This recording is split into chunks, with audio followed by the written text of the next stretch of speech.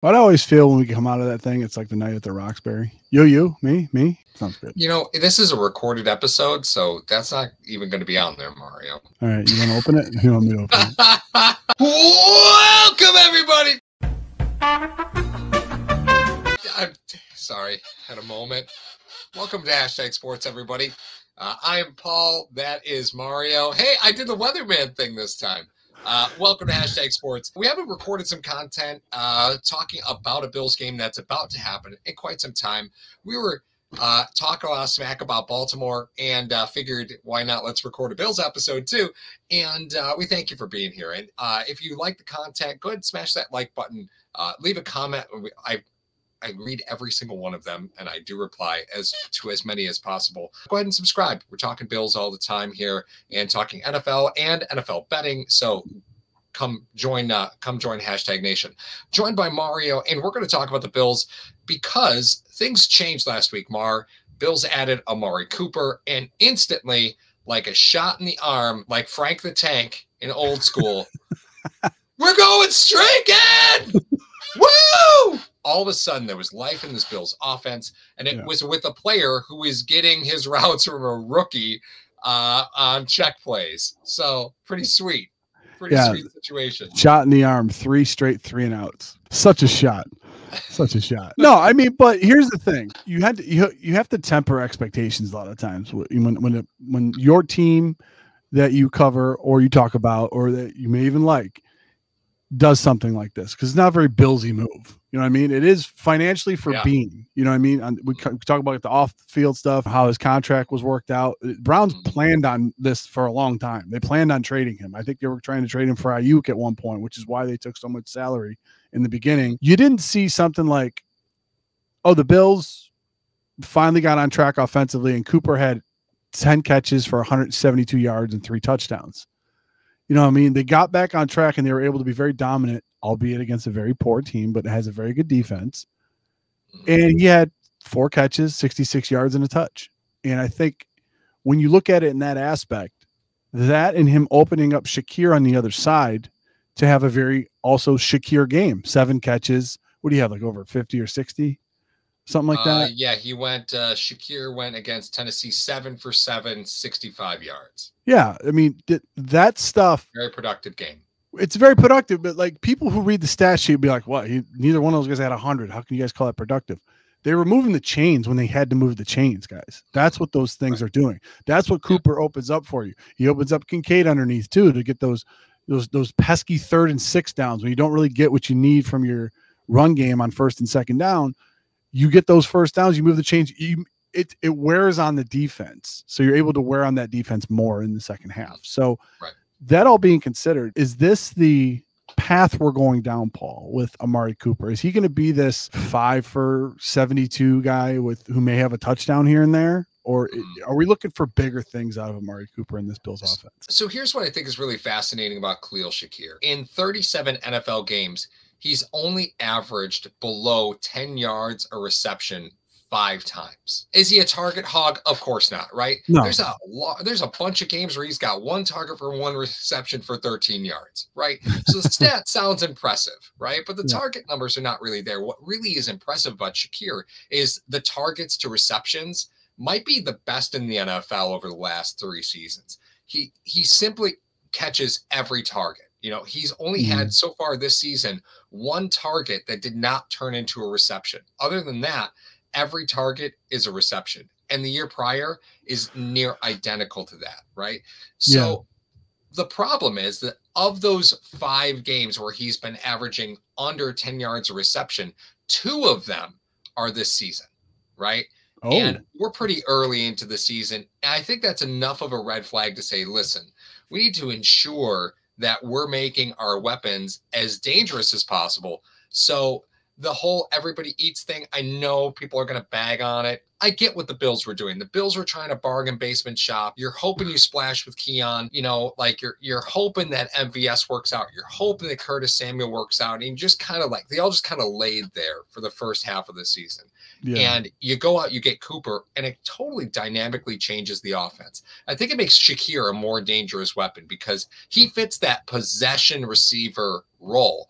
And how often is it that you have a possession receiver as your number one, right? Like Cincinnati tried to do it with Tyler Boyd, you know, like and Corey, they tried to do it in Tennessee with Corey Davis, right? Those were possession guys. And like, don't get me wrong, I love Hines Ward. Hines Ward was a possession receiver. I was just going to say that you're mentioning Hines Ward in this aspect. That's of course, right? But that was also a million football years ago, you know? So like possession receivers as your number one is not a typical thing. And that's kind of the direction the Bills were going. That's gone now. You don't have to worry about that. Amari Cooper does not fit that role. The Cooper acquisition completely opens up this offense and makes Shakir a much more dangerous weapon. I don't think it really impacts Dalton Kincaid as much as people are going to say.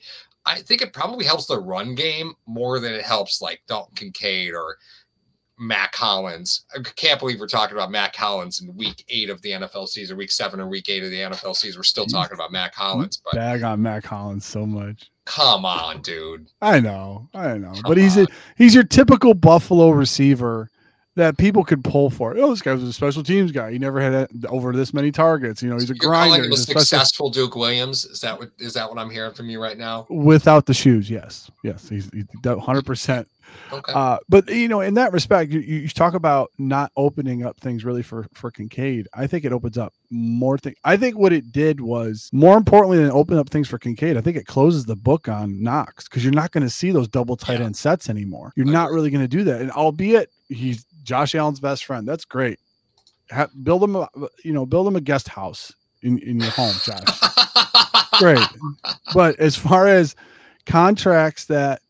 I mean, every GM misses on contracts, but the only thing about Bean's contracts, and unfortunately, Dawson Knox's kind of fits this mold, is that he built in a couple voided years into Dawson Knox's contract. Now, could he take it on the chin like he did with Stephon Diggs' contract? Absolutely, he could do that. I don't know if he wants to do it next year, but the year after that, obviously, you're going to have a 30-year-old Dawson Knox. You may want to part ways with him because you're still going to have Dawson 2026. You mean 2026? Yeah, you're still going to have Dalton Kincaid on a rookie deal at that point, and you're going to have to think about extending him as well. So I think that might be Josh Allen's new best friend, in this offense. But the point what we're trying to make here is that you're right. It definitely does open up everything for the Buffalo Bills offense because of not his speed, not his route running, his versatility. You could play him on the inside. You can play him on the outside. You can have different sets, run similar route patterns, route combinations with Amari Cooper, and you can put him inside. You can put him anywhere. You put him in the backfield if you wanted to.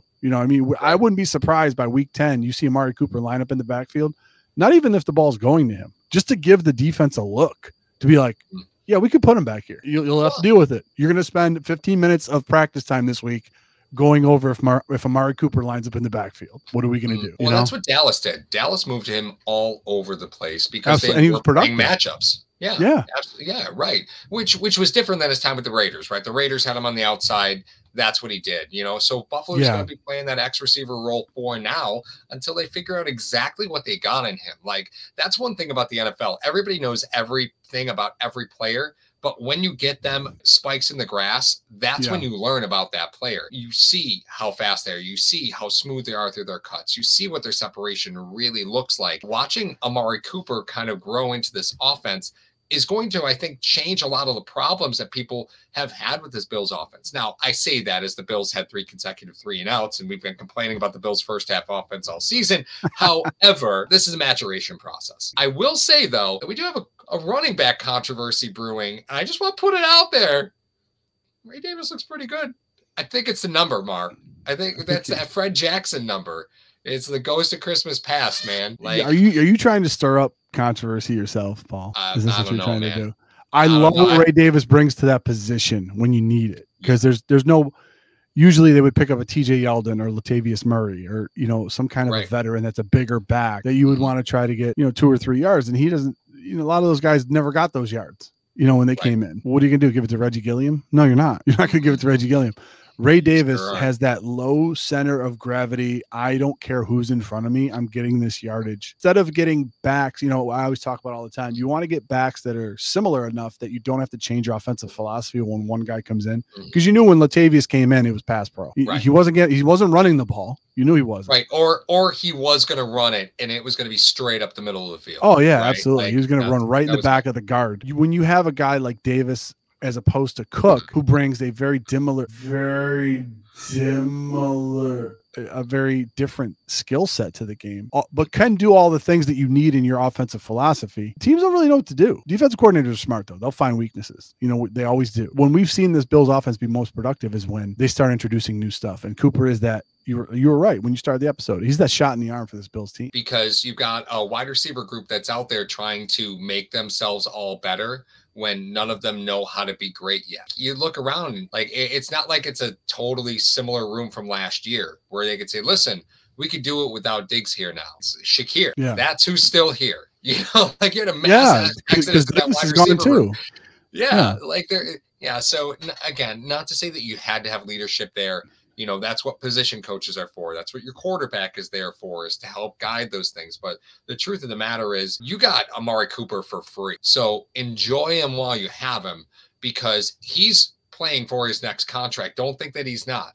Don't think he's going to take a discount because Buffalo saved him from Cleveland. He chose to go to Cleveland because he didn't get enough money from Dallas. So let's, again, just put that on the table. Amari Cooper's playing for free agency right now. And as a Bills fan, I'm thrilled about that, right? Oh, because you're going to get the best. On his first 100-yard game is when Cooper's on the field. What does that tell you? It gives you the space that you needed in this passing, because the first half of that Bills game against Tennessee, it didn't look like it was going to be a good day for that Bills offense. And then they, 34 unanswered points, you know, like Josh has his first 300-yard passing game of the season. More to come there.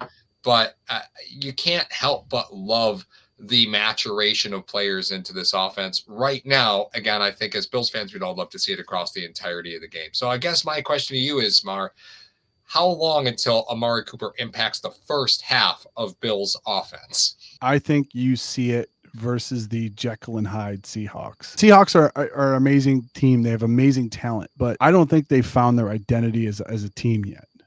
And that's where Buffalo, I think, has the Seahawks. I mean, you talk about a Seahawk team that beats Atlanta but loses to the Giants. You can't describe that in any other way other than Jekyll and Hyde. Kenneth Walker scares me a lot against the Bills linebacking against the group. Bills, rushing defense. So, but in that respect, you then can go toe to toe. Now having Cooper, instead of going into the half 17-3 or 17-7 and getting run over by Kenneth Walker, you can go into the halftime 21-17 and getting the ball in the second half, something like that. And you can still be like, okay, we made our adjustments. We're going to roll in the second half. And then with as young as a team as Seattle is, who knows? I mean, you got familiarity over there with Dodson. Wonder if they take advantage of that. Again, can't praise the acquisition of Cooper enough from a timing perspective, because you get him against Tennessee, against Seattle, against Miami, against the Colts. So we're talking 4 games to get him into this offense before you play the Chiefs and then the 49ers. Don't wait. Get it done. I don't know if this deal happens at the timing that it did, if Devonta Adams doesn't go to the Jets. But, I mean, the timing, from my perspective, is this was the ideal time to have made that trade, right? Absolutely. Regardless of whether Adam goes to the Jets or not. Cooper is still...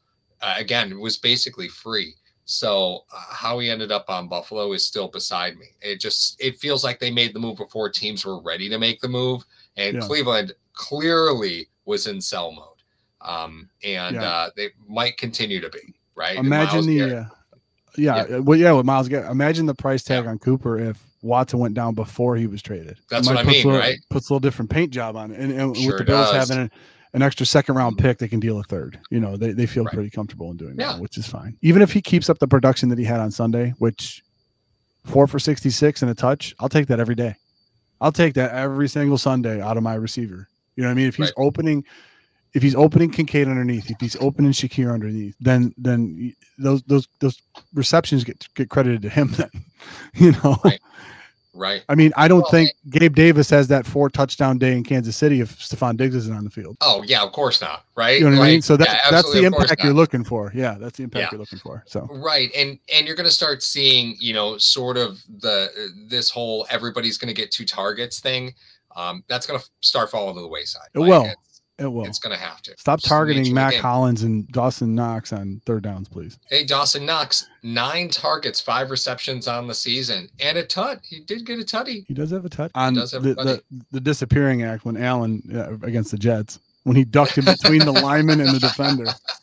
That was amazing. That was amazing.